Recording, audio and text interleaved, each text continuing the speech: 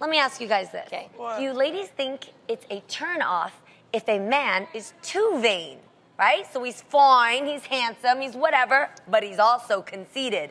I read a list online of all the things guys do that make women see them as less of a man.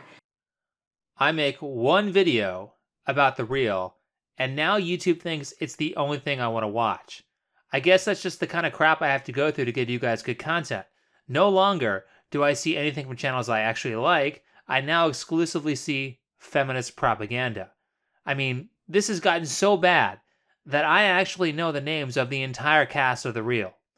So now that the reel has incessantly annoyed me with Friday spam, let's see what they have to say that's so interesting that YouTube feels it needs to show me it every time I click on the website.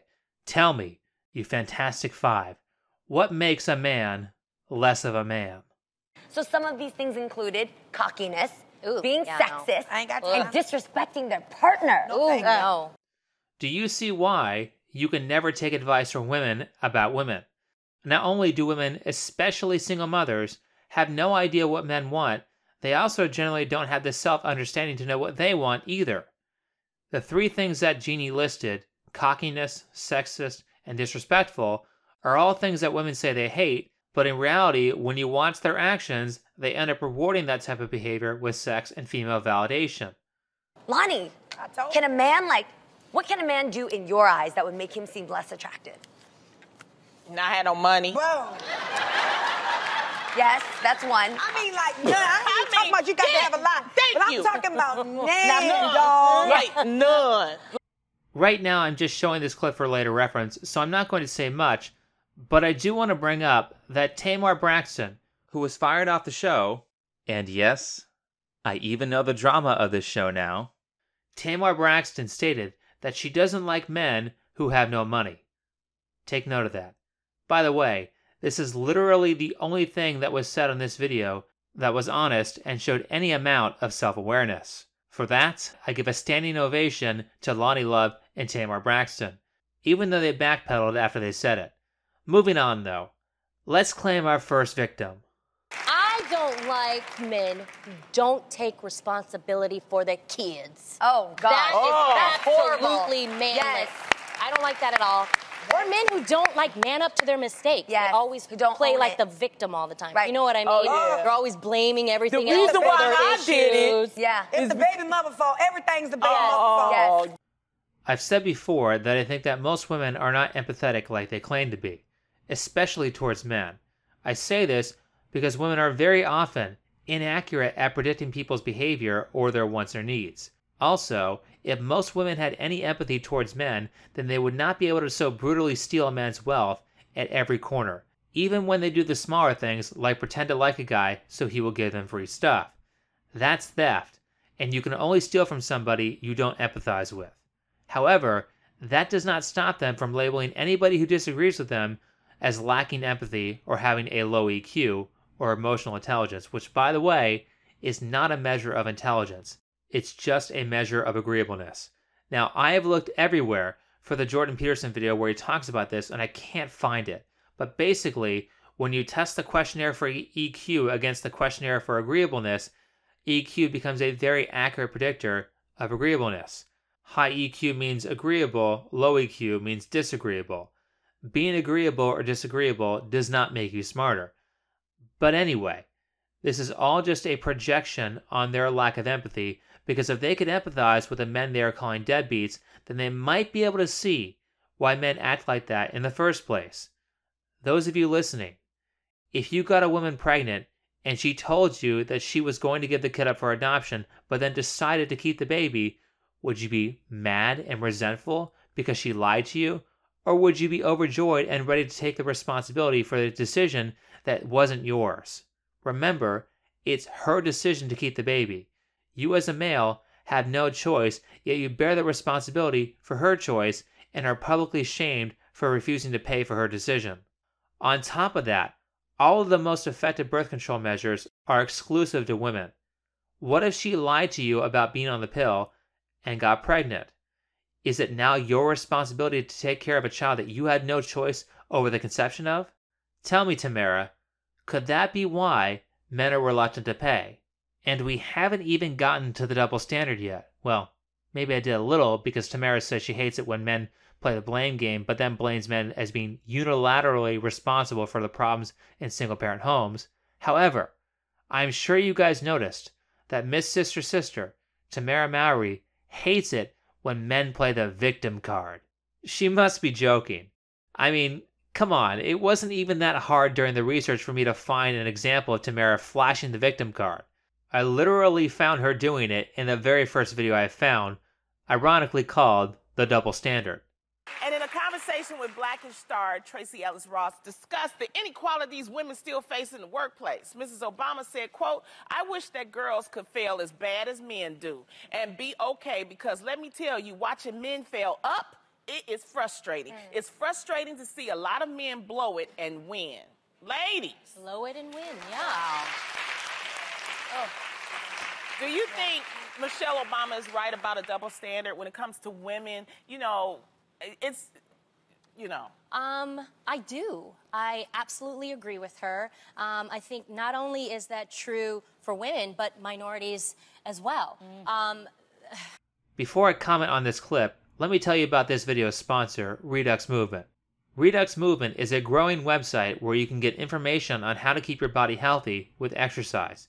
Its hip mobility program will teach you how to keep your hip joints healthy, and its power building program will help you design a strength training workout so that you can achieve your fitness goals. Check out the sponsor Redux Movement. It's the first link in the description.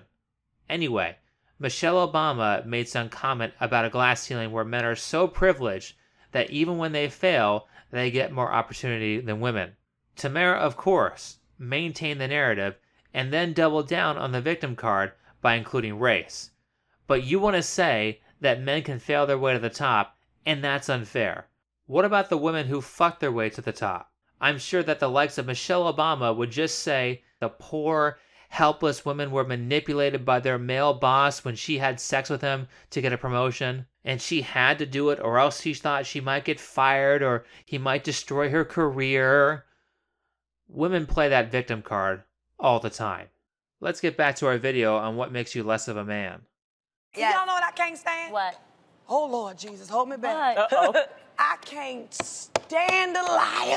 Oh, yes. That's Like, a good It's one. so cowardly, especially when it's the ones that lie about little white lies. I mean, you lied about everything. Yeah. Right. Little Like, things. babe, you made me. Yeah, I made that. No, you didn't, dog. No. You got, come on, you got that from the Cheesecake Factory. I just got that last Yep. week. Why you lying about dumb stuff? Yep. You know what I'm saying? Oh, man, I lost my watch. Well, just say, you know, you're up to your ATM limit. Say something. Right. I mean, come on. Like, Yep. Right. I can't Just do be lying. truthful. Be Yeah. truthful, because you never know where you stand with a liar. Right. You know what I Exactly. mean?